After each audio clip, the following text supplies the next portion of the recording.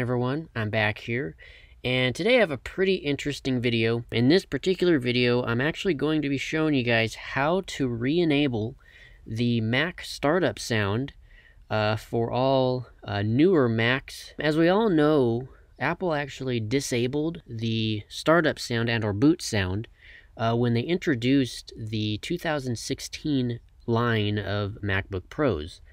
And it was actually kind of an unfortunate thing because it was a pretty iconic sound to hear when you would turn on your Mac. So for them to take it away was a little unfortunate. However, just recently, Apple actually allowed us to re-enable that sound. Now, this only works, as far as I'm aware, this only works on macOS Mojave and macOS Catalina.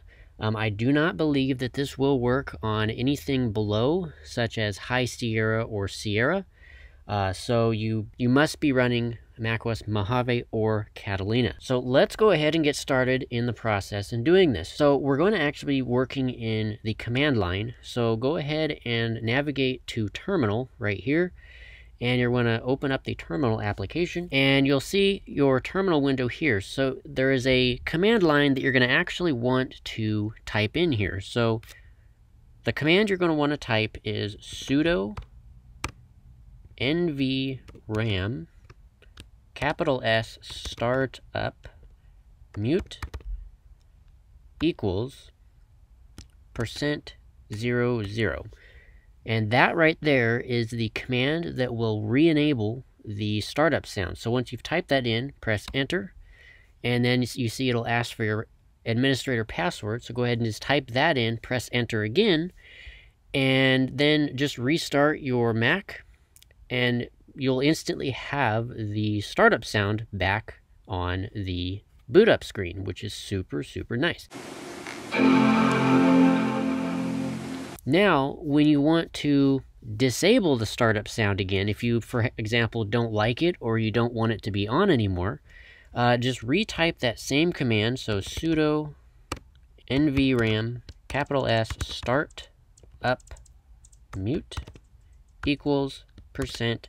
And instead of 2 zeros, you're going to do 0, 1. And that command right here will actually disable the startup sound. So it'll go back to being muted how it was before. So again, you hit enter, enter your password, restart your computer, and then there you go. So anyway, that is basically how you re-enable the classic Mac boot up sound. So I hope this video helped you guys out. I will also put the command line text in the description below so you guys can instantly just copy and paste it into your terminal window on your Mac. And yeah, make sure to hit that subscribe button down below. It is really greatly appreciated. Hit that thumbs up button as well. That is also really, really greatly appreciated. And drop a comment below if you guys need help in any way. I will be sure to try to help you guys the best as I can. With that all being said, hope you guys have enjoyed once again, and I'll see you guys in the next one. Peace out.